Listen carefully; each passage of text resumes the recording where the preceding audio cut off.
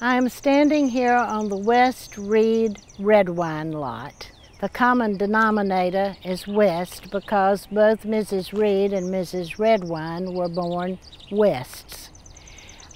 This is the reason that I got interested in Oconee Hill, the presence of the people buried on this lot. They were very interested in Oconee Hill Cemetery, and they wanted me to be interested in it. Judge Henry Haynes West had died in the 1950s. I never knew him since I only moved to Athens in 1966. That year, before the year was out, I met the son-in-law of Mrs. West. Her daughter, his wife, had died 2 years before, and when it became evident that George and I were going to get married, Mrs. West started factoring me into the West Reid Redwine family. And no one has ever had dearer, more loyal friends than I had in that family.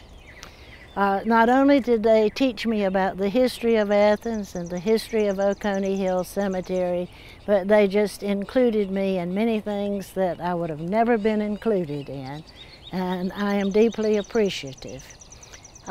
Ms. West was a native of Walton County. She was a Robinson and very proud of it, and she named her son Henry Robinson West. He lives in another state now, and she just had the son and the daughter. Her grandson died while he was on a visit here, and he completes the West Row.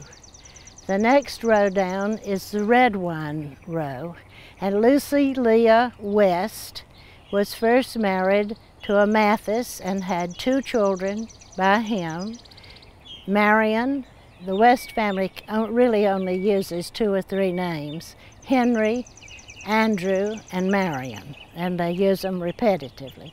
And so Aunt Lucy's name was Lucy Marion, and Lucy Leah. And she first married Mr. Mathis and had the 2 children, and then later she married Roby Redwine and had a son, Roby, who was called Bucky. And they complete the second row.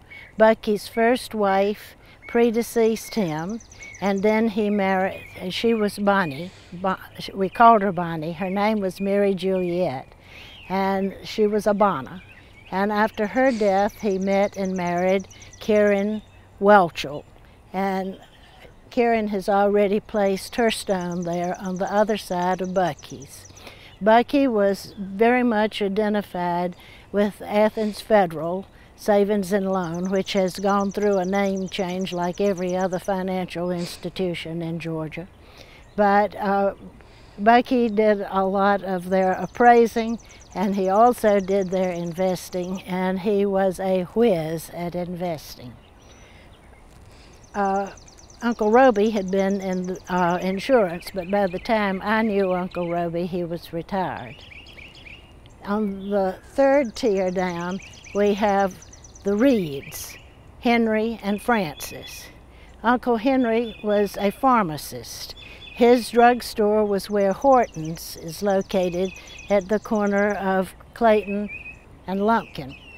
And by the time World War II was over, Uncle Henry was feeling a little tired and stressed, and he thought he might die any minute.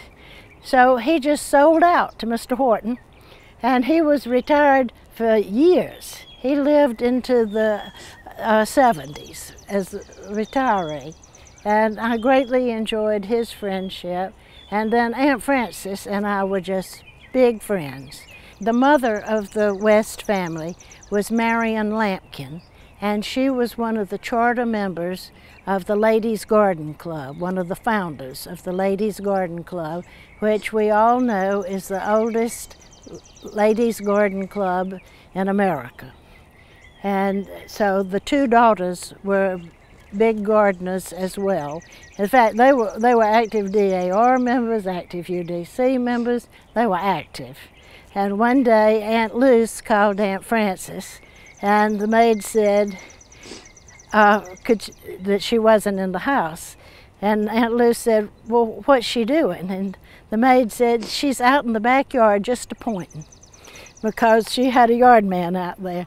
She had great executive ability.